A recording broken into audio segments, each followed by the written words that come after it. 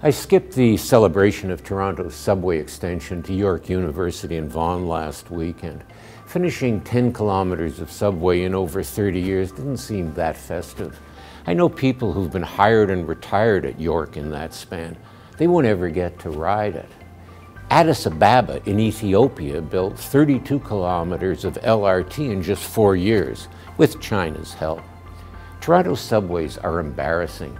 The map is nice, but you don't need a map for something that puny. Centerville on Toronto Island is trickier to navigate.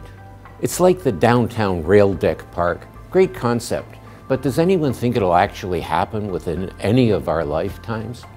Or the lonely windmill down at the CNE, built 15 years ago. It was supposed to be the first of thousands, but it doesn't even work anymore. What's lacking in Toronto is impatience, leaders who simply can't stand waiting around. There's inspiration in Chicago's former mayor, Richard Daley. He wanted to get rid of an island airport in Lake Michigan and put something else there. It dragged on, so one night at midnight, he sent bulldozers over and plowed up the runways. It was quasi-illegal, but they sorted that out. I like our island airport, that's not my point.